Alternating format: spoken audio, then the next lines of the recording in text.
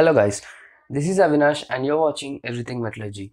So friends, we are dealing with the secondary steel making, that is nothing but the ladle treatments. Okay, so today in this video, we'll look at the different functions. What are the different functions that will be done in this secondary steel making or the ladle treatments?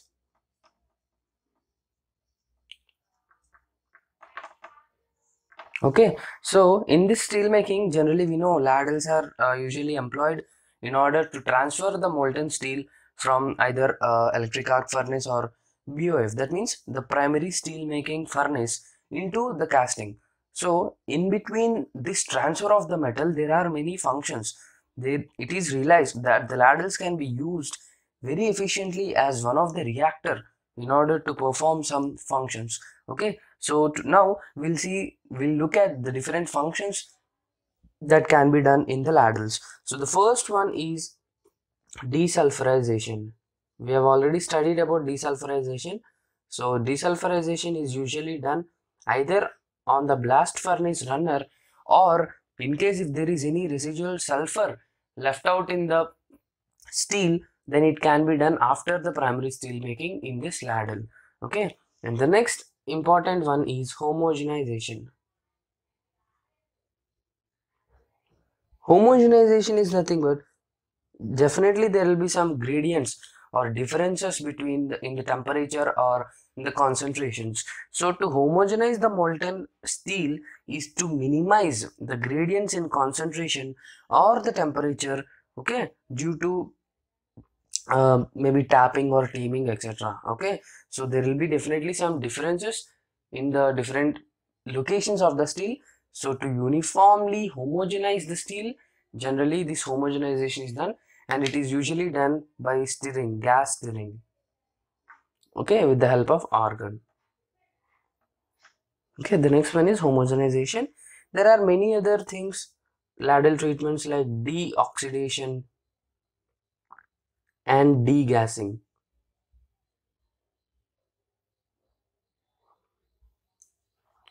Okay, deoxidation is nothing but the removal of oxygen, and degassing is nothing but the removal of other gases that are dissolved in the steel, for example, nitrogen, hydrogen, etc.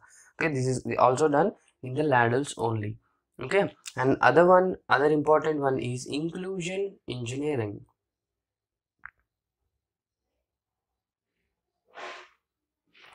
So what is this inclusion engineering?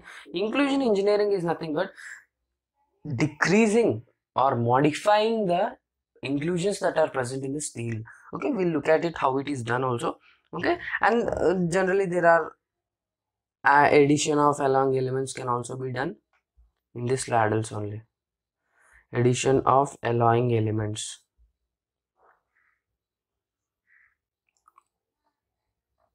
Okay, all these are the different functions that can be done in the ladle treatments. So usually now we'll see how this deoxidation is done. Okay, we know what is desulfurization, we have discussed already. Homogenization is nothing but stirring with the help of organs, so which we have already also discussed that. So now in this video we'll discuss about deoxidation.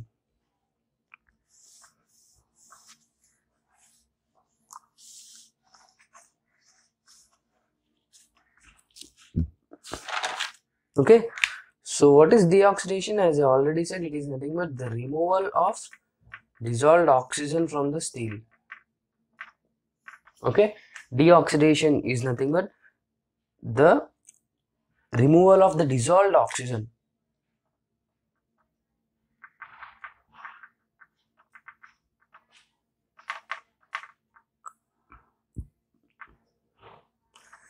So why we have to do this deoxidation and how this dissolved oxygen is present in the steel? So generally we know the refining or the primary steel making is usually done under oxidizing atmosphere. That means we are providing the oxygen in order to remove the impurities. So in that process, there will be some oxygen that will be dissolved into the steel. Why? Because steel, that is in the liquid steel, has a higher amount of solubility. Okay, higher solubility of oxygen is there for the liquid steel. We'll see why also. So the solubility of oxygen is negligibly small during the solidification. So that means liquid steel this dissolved oxygen or the solubility of O2 in liquid is greater than the solid steel. So what happens, where this extra oxygen will go? So during the solidification, we know on casting we are converting this liquid steel into solid steel. So during this process, the excess oxygen is rejected out. Okay, this excess, whatever the excess oxygen, because we are saying this is more content, so the excess oxygen will be rejected by solidifying the steel, and this excess oxygen produces many defects. Okay, for example, like blowholes, porosity, etc. Okay, and sometimes this oxygen is very dangerous because it forms non-metallic oxide. That means this oxygen reacts with some non-metals present, and these non-metallic oxides are inclusions. Okay, these are inclusions and these are to be removed or modified. So this oxygen is very dangerous because generally these inclusions or all the type of inclusions are usually brittle in nature. So these defects or these inclusions impair the mechanical properties of the steel. So that's why there is requirement of removal of oxygen. Okay, so this removal of this oxygen is known as deoxidation. Okay, and one more thing, this dissolved oxygen cannot be removed as molecular oxygen. It cannot be removed as O2. Okay, whereas this oxygen forms products. For example, as I said, non-metallic oxide. This oxygen will be forming some products like SiO2, Al2O3, etc. Al2O3, MnO, etc. So these are known as deoxidation products.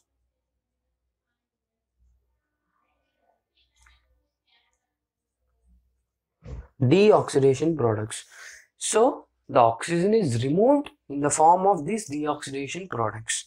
Okay, so now we'll see what are the different types of steels. Okay, there is classification of steel based on the degree of deoxidation also. So we'll see the different types and then we'll see how to remove this deoxidation, that means the operation of deoxidation. Okay, so usually as I already said, at 1600 degrees, that means liquid steel. Okay, liquid steel has an oxygen solubility of about 0.23%. Okay, at 1600 degrees Celsius.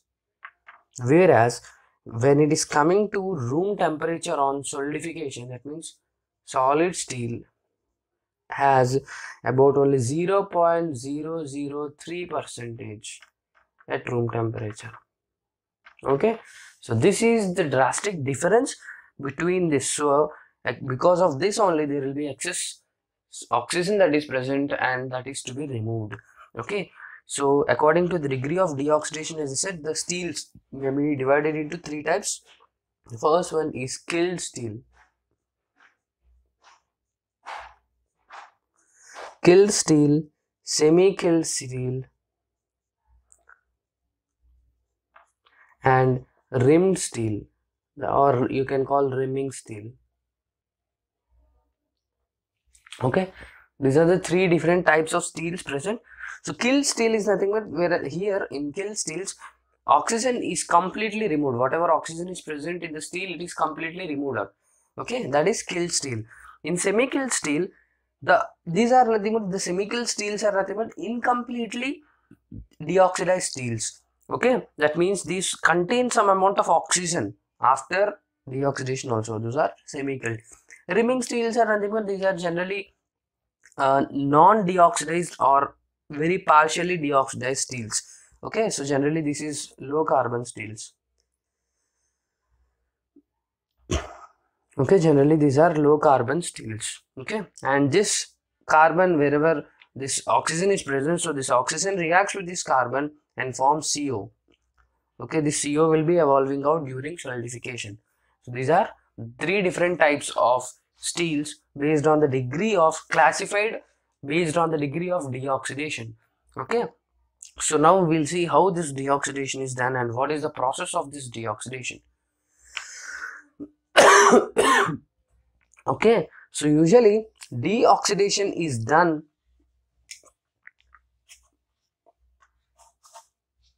by either single elements or mixture of these elements. That means either single elements like aluminum, silicon, manganese, so that the oxygen present will be reacting with this, okay, or the mixture of these elements, okay, either single elements can be added or the mixture of these elements can be added, okay. And these elements, as I said, these single elements are added in the form of ferroalloys. Okay, these are added in the form of ferroalloys, that means ferrosilicon, ferroaluminium, etc.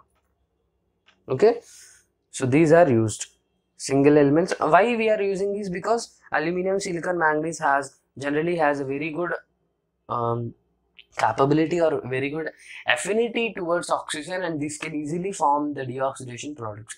That is why we are using silicon, aluminum, or manganese. Okay, so this deoxidation by single elements is known as simple deoxidation, whereas when this mixture is used, it is known as complex deoxidation. Okay, simple deoxidation and complex deoxidation. So these are ferroalloys which are used in order to remove the dissolved oxygen content. So generally now we'll see what is the total oxygen content that is present in the steel. It is the dissolved oxygen plus the oxygen present in the products, deoxidation products. That means the whatever SiO2, Al2O3 and MnO. Okay, so there is some amount of oxygen that will be present in these deoxidation products also. So deoxidation process involves not only the removal of this dissolved oxygen, but this deoxidation products must also be removed out. Okay, so this both must be removed in this deoxidation process. And now we'll see how this deoxidation process is done, or what are the different steps involved in this deoxidation process.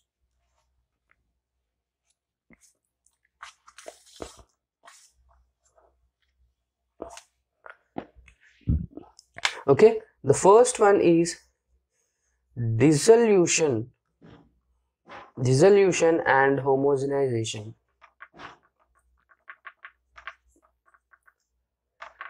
Dissolution and homogenization. So what is this? In this, if we consider the mechanism, this is the first step. Dissolution and homogenization. It means that the ferroalloys, whatever ferroalloys we need to add, these are added, and generally the ferroalloys melt at about 1500 degrees. Okay, the ferroalloys will be melted at 1500 degrees.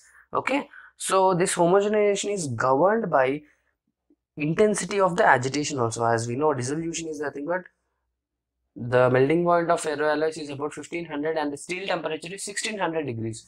So it can be easily melted. Dissolution is nothing but the melting of these products, and homogenization is nothing but uniformity, maintaining the uniformity of the melt. And this is done by the agitating the bath with argon gas. Okay, so this is the first step. The next one is the nucleation and growth.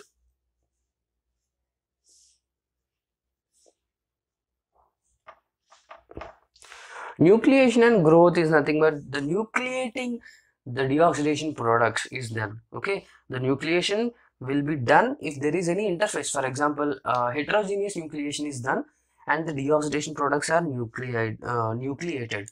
Okay, and similarly after the formation of the nuclei, it is grown. That means growth is the process. Okay, it depends on the state of the product. So usually a liquid product can easily grow in size as compared to the solid products. That is why ferroalloys are used, because they can be easily melted and they can form a liquid product. Okay, so liquid products are usually obtained and nucleated, and these are usually grown. Okay, growth is nothing but increasing the size. Okay, increasing the size of the product. Now the final step is the removal.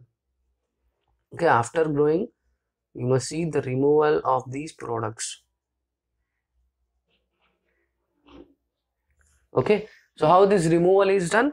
It is nothing but simple. It is also one of the, we know that not only removing the dissolved oxygen, we have also required to remove these deoxidation products. Whatever products that are formed, we have to remove that also. So it is achieved by flotation and absorption. For example, if we divide it into two steps, it is done by flotation and absorption. Okay, so as we know, after the growing of this deoxidation product, after growth, the movement through the molten steel to the surface, that means whatever product is formed, it should be floated to the surface. That is nothing but the flotation. And after floating onto the surface, these inclusions or these deoxidation products must be absorbed by the slag. That is nothing but absorption. That means whatever the formed product, whatever the bigger size particles that are obtained by growth, these are floated to the surface of the steel, and after that it is absorbed into the slag layer. Okay, so flotation and absorption. So this is how the removal of these products is done. So this is the mechanism of deoxidation. Firstly, dissolution and homogenization, next nucleation and growth, where the dissolved oxygen reacts with the ferroalloys and forms the deoxidation products, and these deoxidation products must also be removed, and these are removed by these two steps, flotation and absorption. And here the flotation also depends upon the physical properties of the steel. That means with what speed the deoxidation product is coming out or floating at. Okay, so here terminal velocity is calculated. So according to Stokes' law, the terminal velocity is equal to 1 by 18 mu g d square and the difference in the density. This is the formula for the terminal velocity, where mu is the viscosity of the melt, g acceleration due to gravity, d is nothing but the size of the deoxidation product, rho s means the density of the steel, and rho l is the density of the liquid deoxidation product. So depending on the physical properties, as I said, flotation depends on the physical properties. Physical property is nothing but the viscosity and the density, and also the size of the product. If you see, V is proportional to d square.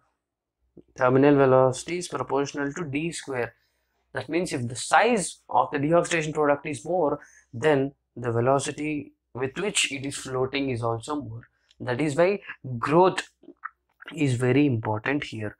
Okay, so this is about the deoxidation process. Okay, thank you guys.